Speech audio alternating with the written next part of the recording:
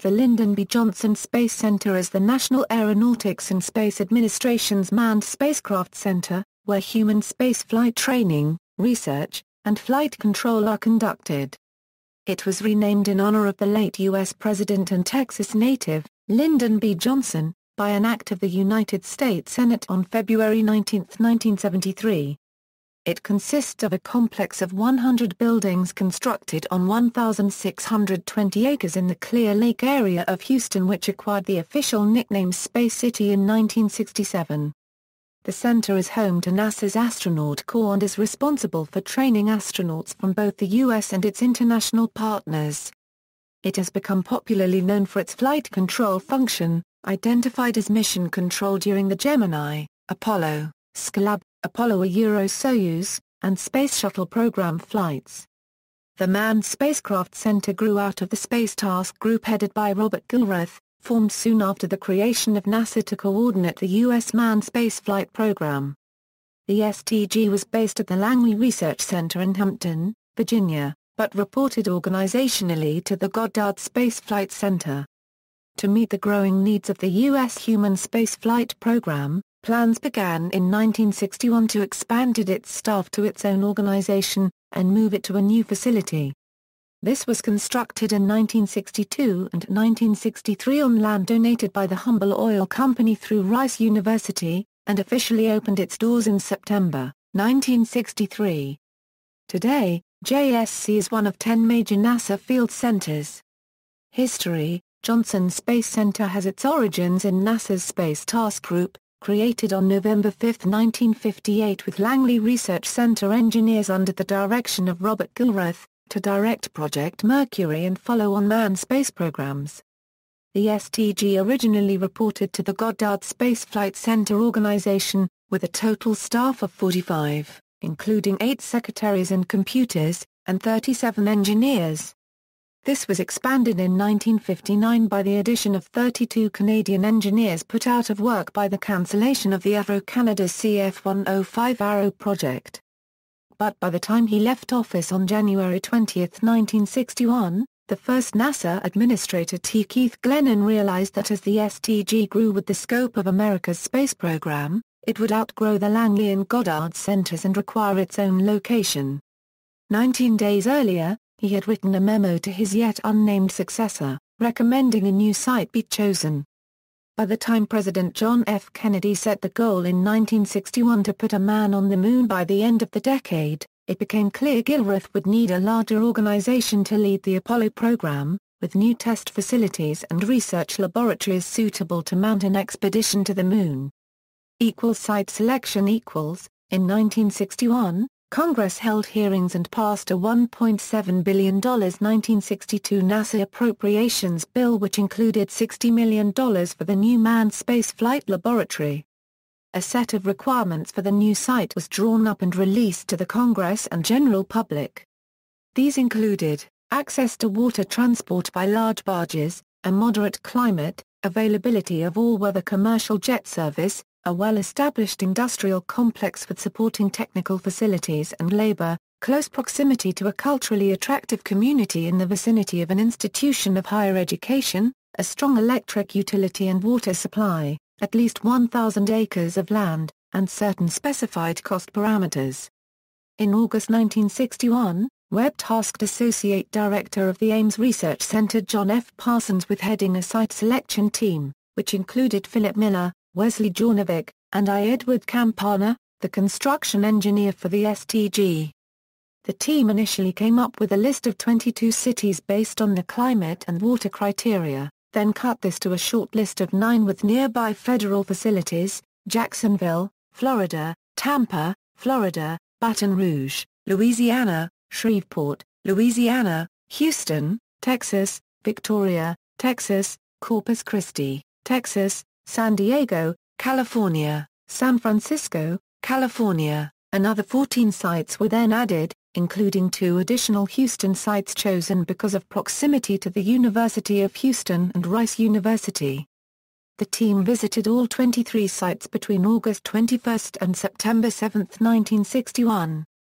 During these visits, Massachusetts Governor John A. Volpe and Senator Margaret Chase Smith headed a delegation which exerted particularly strong political pressure, prompting a personal inquiry to Webb from President Kennedy. Senators and congressmen from sites in Missouri and California similarly lobbied the selection team. Proponents of sites in Boston, Massachusetts, Rhode Island, and Norfolk, Virginia, went so far as to make separate presentations to Webb and the headquarters staff, so Webb added these additional sites to the final review. Following its tour, the team identified MacDill Air Force Base in Tampa as its first choice, based on the fact the Air Force was planning to close down its Strategic Air Command operations there. The Houston Rice University site was second, and the Benicia Ordnance Depot in San Francisco was third. Before a decision could be made, however, the Air Force decided not to close MacDill, omitting it from consideration and moving the Rice University site to first place. Webb informed President Kennedy on September 14 of the decision made by him and Deputy Administrator Hugh Dryden in two separate memoranda, one reviewing the criteria and procedures, and the other stating, "Our decision is that this laboratory should be located in Houston, Texas, in close association with Rice University and the other educational institutions there and in that region." The Executive Office and NASA made advance notifications of the award, and the public announcement of the location followed on September 19, 1961.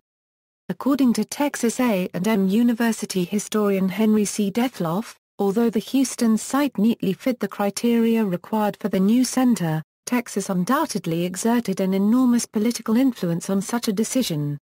Lyndon B. Johnson was vice president and head of the Space Council, Albert Thomas headed the House Appropriations Committee, Bob Casey and Olin E. Teague were members of the House Committee on Science and Astronautics, and Teague headed the Subcommittee on Manned Spaceflight. Finally, Sam Rayburn was Speaker of the House of Representatives. The land for the new facility was 1,000 acres donated to Rice by the Humble Oil Company, situated in an undeveloped area 25 miles southeast of Houston adjacent to Clear Lake near Galveston Bay. At the time, the land was used to graze cattle. Immediately after Webb's announcement, Gilruth and his staff began planning the move from Langley to Houston, using what would grow to 295,996 square feet of leased office and laboratory space in 11 scattered sites. On November 1, the conversion of the task group to MSC became official.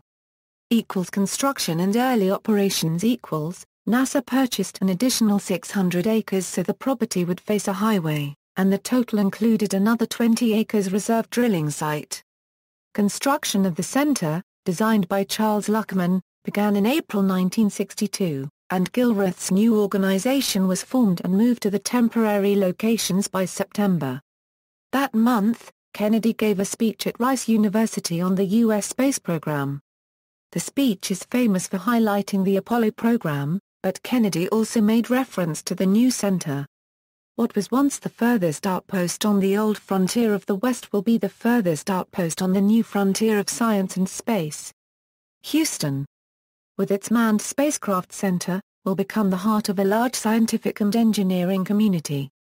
During the next 5 years, the National Aeronautics and Space Administration expects to double the number of scientists and engineers in this area, to increase its outlays for salaries and expenses to $60 million a year.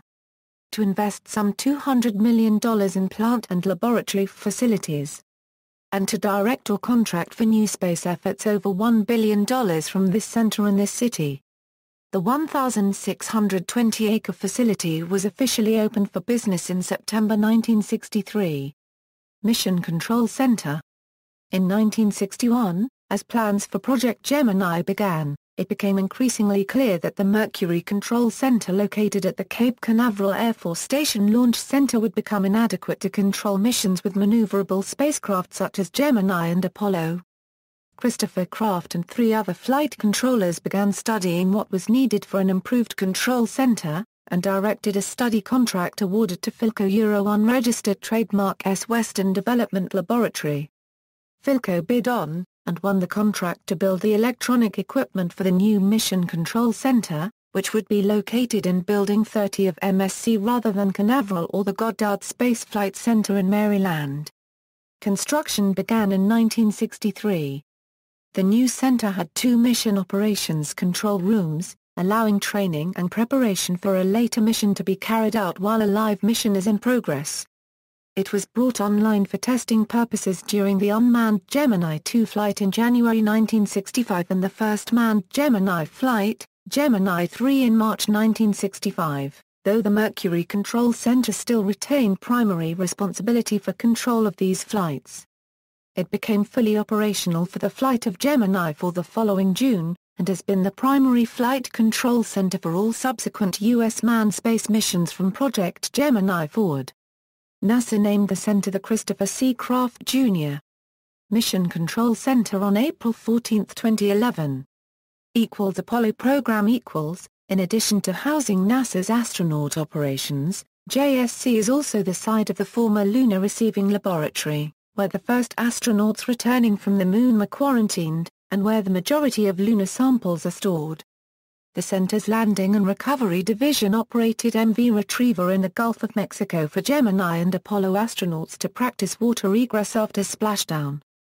On February 19, 1973, after Johnson's death, President Richard Nixon signed into law a Senate resolution renaming the Manned Spacecraft Center in honor of Johnson, who as Senate Majority Leader had sponsored the 1958 legislation which created NASA. Dedication ceremonies under the new name were held on August 27 of that year. One of the artifacts displayed at Johnson Space Center is the Saturn V rocket. It is whole, except for the ring between the SIC and SII stages, and the fairing between the SII and SIVB stages, and made of actual surplus flight-ready articles. It also has real Apollo command and service modules, intended to fly in the cancelled Apollo 19 mission. Space Shuttle program equals. In the wake of the January 28, 1986 Space Shuttle Challenger disaster, President Ronald Reagan and First Lady Nancy Reagan traveled to JSC on January 31 to speak at a memorial service honoring the astronauts. It was attended by 6,000 NASA employees and 4,000 guests, as well as by the families of the crew. During the ceremony, an Air Force band led the singing of God Bless America as NASA T-38 Talon supersonic jets flew directly over the scene in the traditional missing man formation. All activities were broadcast live by the national television and radio networks. A similar memorial service was held at the Johnson Space Center on February 4, 2003 for the astronauts who perished in the Space Shuttle Columbia disaster 3 days before, which was attended by President George W. Bush and First Lady Laura Bush. Although that service was broadcast live by the national television and radio networks, it was geared mainly to NASA employees and the families of the astronauts. A second service for the nation was led by Vice President Richard Cheney and his wife Lynn at Washington National Cathedral 2 days later. On September 13, 2008 Hurricane Ike hit Galveston as a Category 2 hurricane and caused minor damage to the Mission Control Center and other buildings at JSC. The storm damaged the roofs of several hangars for the T-38 Talons at Ellington Field. 2007 hostage-taking equals. On April 20, 2007, a shooting and hostage situation developed in Building 44, part of the Communication and Tracking Division in the Engineering Directorate, where a gunman killed one person and took another hostage for over 3 hours until committing suicide. The gunman was later identified as William A. Phillips, who was stated to have had a dispute with a murdered victim prior to the incident. Facilities. The Johnson Space Center is home to Christopher C. Kraft, Jr. Mission Control Center, the NASA control center that coordinates and monitors all human spaceflight for the United States. MCCH directed all Space Shuttle missions, and currently directs American activities aboard the International Space Station. The Apollo Mission Control Center, a National Historic Landmark, is in Building 30. From the moment a manned spacecraft clears its launch tower until it lands back on Earth, it is in the hands of Mission Control. The MCC houses several flight control rooms, from which flight controllers coordinate and monitor the space flights. The rooms have many computer resources to monitor, command and communicate with spacecraft. When a mission is underway, the rooms are staffed around the clock, usually in 3 shifts. JSC handles most of the planning and training of the U.S. Astronaut Corps and houses training facilities such as the Sunny Carter Training Facility and the Neutral Buoyancy Laboratory, a critical component in training astronauts for spacewalks. The Neutral Buoyancy Laboratory provides a controlled neutral buoyancy environment, a very large pool containing about 6.2 million U.S. gallons of water where astronauts train to practice extravehicular activity tasks while simulating zero-G conditions. The facility provides pre-flight training in becoming familiar with crew activities and with the dynamics of body motion under weightless conditions. Building 31N houses the Lunar Sample Laboratory facility, which stores, analyzes, and processes most of the samples returned from the Moon during the Apollo program. The center is also responsible for direction of operations at White Sands Test Facility in New Mexico, which served as a backup shuttle landing site and would have been the coordinating facility for the Constellation program, which was planned to replace the Space Shuttle program after 2010 but was cancelled in 2009. The Visitor Center has been the adjacent Space Center Houston since 1994. JSC Building 2 previously housed the Visitor Center. The Johnson Space Center heliport is located on the campus. Personnel and training. Approximately 3,200 civil servants, including 110 astronauts, are employed at Johnson Space Center. The bulk of the workforce consists of over 15,000 contractors. Over 15 contracting firms work at JSC. The largest was United Space Alliance, which accounted for about 40% of the JSC employees. As of October 2014, Stinger Gavarian Technologies took over United Space Alliance's primary contract. As of January 2013, the center's 11th director is former astronaut Eleanor Koa, the first being Robert Gilrath. NASA's astronaut training is conducted at the Johnson Space Center. Astronaut candidates receive training on shuttle systems and in the basic sciences which include mathematics, guidance and navigation, oceanography, orbital dynamics, astronomy, and physics. Candidates are required to complete military water survival prior to beginning their flying instruction. Candidates are also required to become scuba qualified for extravehicular training and are required to pass a swimming test. EVA training is conducted at the Sunny Carter Training Facility. Candidates are also trained to deal with emergencies associated with hyperbaric and hypobaric atmospheric pressures and are given exposure to the microgravity of spaceflight. Candidates maintain their flying proficiency by flying 15 hours per month in NASA's fleet of T-38 jets based at nearby Ellington Field.